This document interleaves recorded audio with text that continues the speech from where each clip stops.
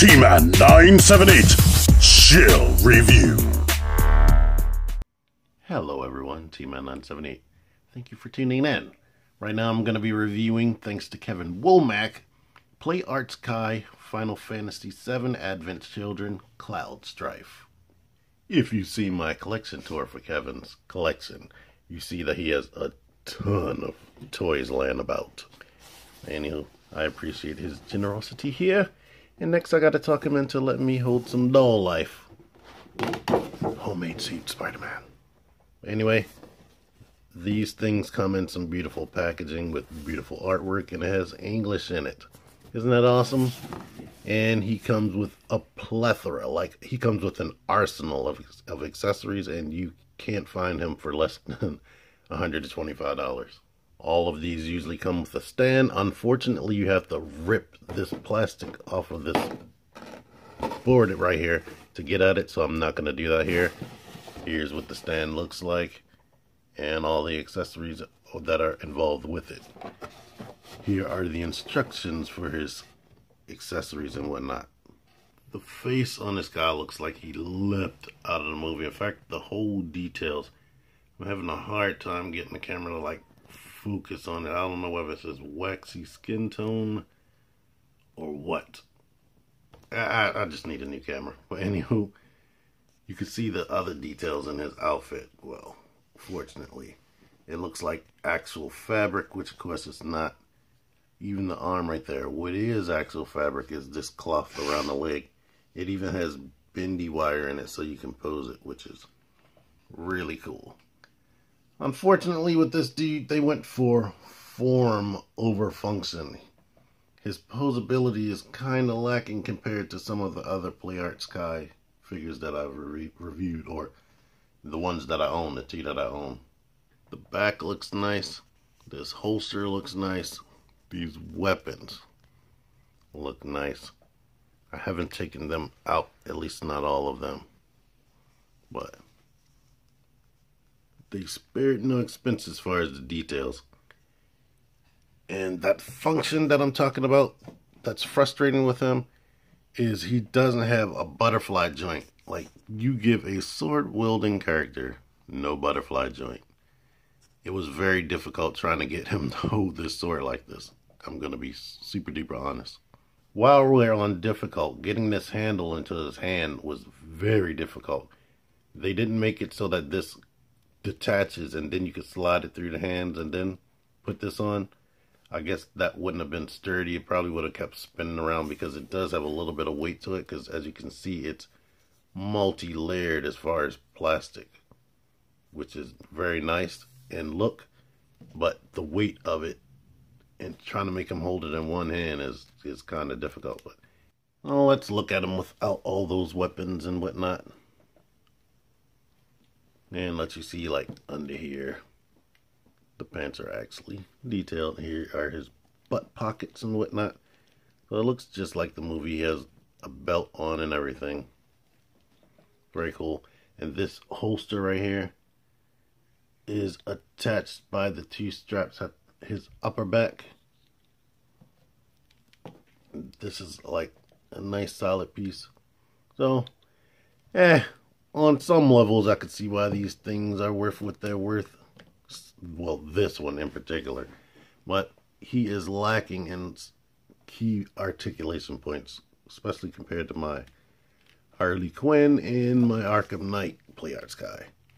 So let's get into some of those details. The head is on a ball post, so it can rock here, tilt there, and the neck, I believe, is on another ball joint or ball post at the bottom.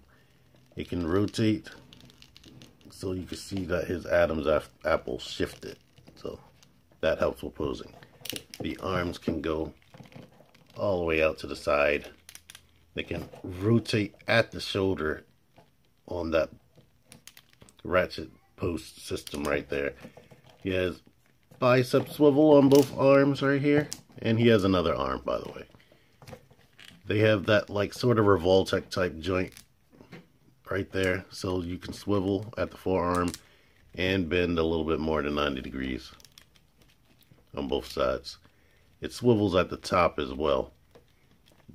this Revoltech type joint at the wrist, which might be unsightly to some people. He has like a ball post in the upper diaphragm that doesn't really rock back too much. It doesn't rock forward too much. Same situation at the waist, and the crotch and butt part on all of these are usually typically soft to get out of the way so they can do more posing, but he does not crunch in dynamically at all. I mean, he can crunch back more than he can. It's probably about the same. One thing I would have wanted is drop down hips. I mean, he can do a kick, almost a full split, but kicking forward, even though this is pliable, it kind of hinders things. I guess he can kick out 90 degrees. One thing I wanted is thigh rotation right here. They didn't give him that, but he does rotate on this ratchety joint right there. Double jointed knees, and that's what you're working with sculpt wise if you bend that. This little cuff right here is connected by that, so that gets out of the way, and he has that same universal ratchety joint right there, so you can rotate and do all the things you need to do. Turn it so you can get ankle pivot, and he has the toe joint right there. So he has a good amount of posability, but getting it to pose, it fights with you. And this bendy wire goes from here all the way around and to the back, so you can get all types of flowy poses. It's way better than that freaking SH Figure Arts Batman. And yeah, it's even bendy wire up here, so you can fold and bend up there as well. To get into the accessories, you can pull this arm out, and that's what it looks like. Reattach this. And here's this arm with the little thing on there. I forgot what that meant. Like, since he had the geostigma in his arm, he wanted to cover it with this sleeve. And this ribbon, I don't know if that was for Aerith or whatever. Since he has no hand, let's put this hand on. This is an open palm hand. He can cast his materia spells and whatnot with that, or he can grasp onto things or whatever you need him to do with that. To make sure I focus on it, here's the back of his head, and the hair is somewhat pliable in certain spots. Like these sideburns can definitely move and come over his collar for poses like that. And so you can see the zipper is sculpted all the way down. I went over his buster, or let you see that. Like, this is very thick and solid. But if, as you saw in the movie, this thing is a combination of multiple swords. That's what it's supposed to be. And here's one of them. You can see where this transforms, or pops out and becomes this sword. He actually comes with two of these, and they are molded differently. Like, this part is on the outside, so this would have been the outside sword. And there is no way to combine all this, but they tried to fake it. I guess this would be the hollow sword once you take everything out. That feels wiggly. No, something on here feels wiggly. This top part. It's nicely painted. Roughly or close to the same length. And you see these jagged teeth part. So these are these swords right here. They're nice and solid. And lastly, this sword staff type thing. I want to call it a sword because it is a blade, but it has like this staff part in the center of it. So I guess, yeah, they tried to keep as accurate as possible, because that's like perfectly molded to that shape. I didn't realize this, but this is on one of those Revoltech type joints, and I knocked it off. Before I end things, I want to show some shots of him holding these other weapons. So he can dual wield, as you can see. As you can see here, you can do more than just cast spells with these hands. Here's that same similar pose, but from the front.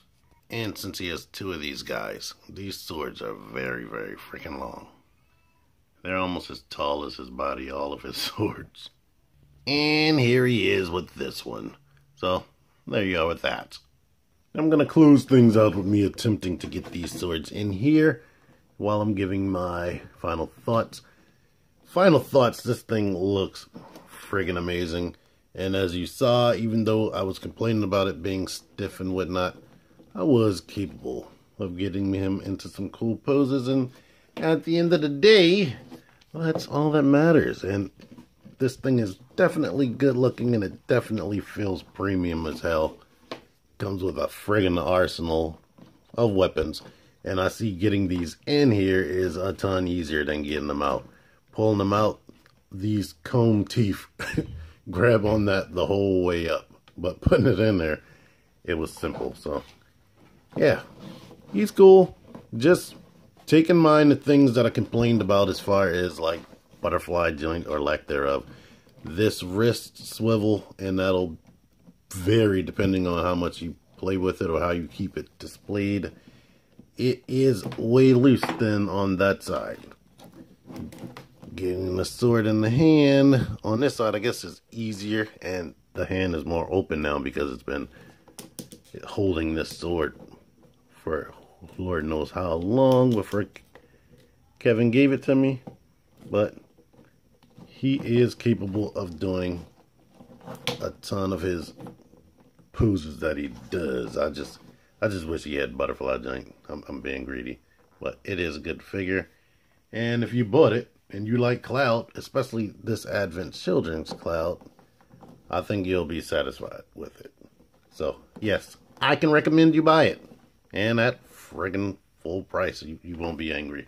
Anywho, if you like this video, let me know in the comments that you liked it. Tell me whatever you want to tell me. I read all my comments. I don't always reply because sometimes I don't know what to say to certain comments, but I try.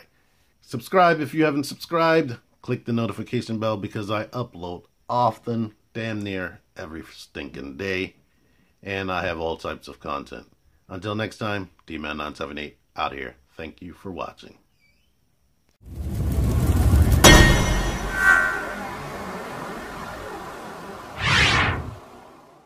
Click the videos, click the videos, baby, click the videos. You should really click these videos, click the videos, click those videos, baby, click the videos. You really should click those videos. Click on them.